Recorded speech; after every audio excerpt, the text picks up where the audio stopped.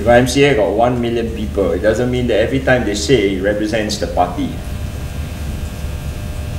In the same way, UMNO has about nearly 3 million people. Every time UMNO members say it does not represent what the Prime Minister is going to say.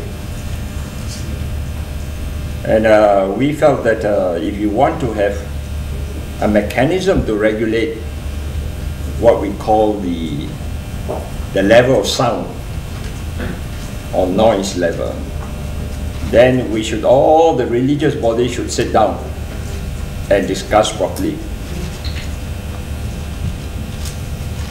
Because every religion will have some festival where it can be very noisy, and that is part of the celebration.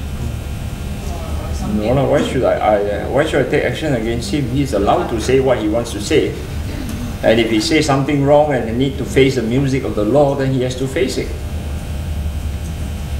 We don't go around enforcing discipline on 1 million people what to say.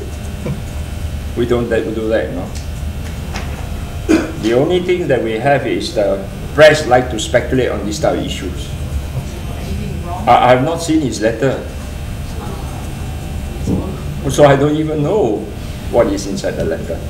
No, I don't think it's wrong. He's entitled to his what we call his view and freedom of expression within certain limits. And I'm sure he's matured enough to know the sensitivity involved in all religion, not just Islam.